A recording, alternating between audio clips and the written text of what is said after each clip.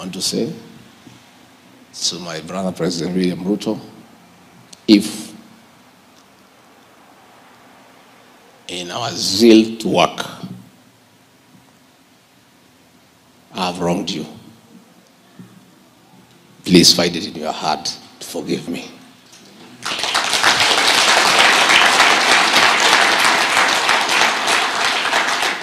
I want to say, if my spouse, in our duties for the boy child and our program, has wronged you in any way, find it in your heart to forgive her.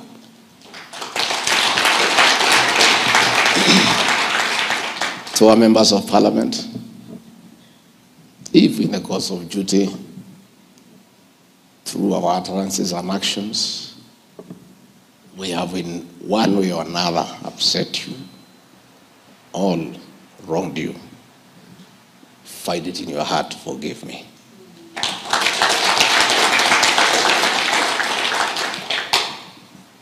If our brothers who did not support the president and myself in the way my region and the Rift Valley supported him,